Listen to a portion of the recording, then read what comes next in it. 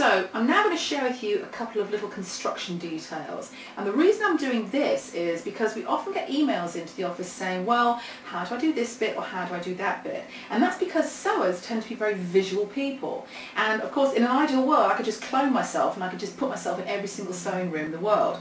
Not going to happen, however, but you can come into my office and I can show you how to do this. Now I've done this just on a scrap piece of fabric, and this is what you make muslins for. You make muslins both for your fit and to work out construction details like this so you know what you're doing. So you don't end up, when it comes to machine time, to looking at the pattern going, I don't get it, what's going to happen? So you do it this way, and you can draw all over it like we've done here, and you're going to get it really, really simply. Now this is one of those things that once you get it, it's like, oh, so easy.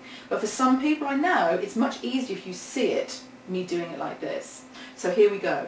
What I've done is I've marked all the cut lines and stitch lines on here. Now clearly I've marked it with a Sharpie and you're not going to do that. So the best thing to do is to use anything that you like to mark things with. Basting thread, pins, lightweight pencil, wash away marker, whatever you want to do. But mark it. And it actually says this on the instructions, and if you ever use one of our patterns you'll know that I'm very kind of laid back about, you know, the instructions. Do it the way you want to do it, this is how we do it. But on this one, no, follow what I say. If you don't, you'll still be able to make the garment, but it'll be a lot harder for you. And given that this is your hobby, this is what you do for fun, it kind of makes sense to do it the easy way and lose all the grief. So this is what you do. You mark out your stitch and cut and fold lines, very, very simply. And then you take your placket. Now I've marked on here, I've got my bottom seam line and I've got my side stitch line here, and that's 1/4 inch, and it is marked on the pattern so you'll be able to see it. And what I'm going to do is just pin it down the stitch line it needs to go on. Now you've got to bear in mind that you'd normally be doing this on the flat and I'm doing it on a dummy, which is never much fun for anybody. So you'll just have to work with me on this. You basically just sew it along here. Obviously you will have interfaced your front of your shirt, and you will have interfaced this piece here, which is really your button stand facing. You can always do without the interfacing if you've got the fabric that will take it, but personally I wouldn't like to do that. Now I'm just fiddling around with this in the manner of a demented children's TV presenter, and that goes right down to the bottom. And now what you do is you've got your button stand placket laying nice and flat there.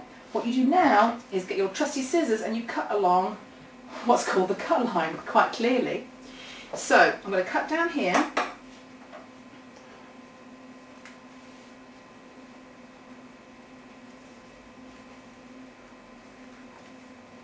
right down to the bottom, and then it goes in this little triangle mark here. It says on the pattern, cut into the triangle mark. That's exactly what I'm doing, diagonal lines into the corner of it.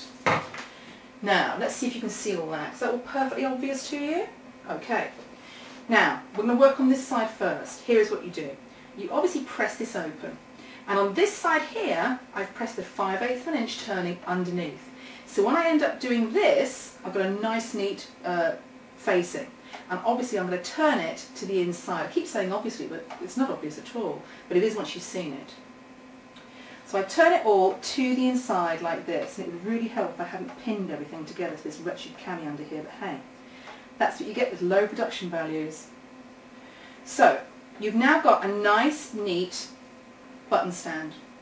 And obviously you'll press this down and you'll stitch down this line here, down this stitch line. And then you go on to the other piece.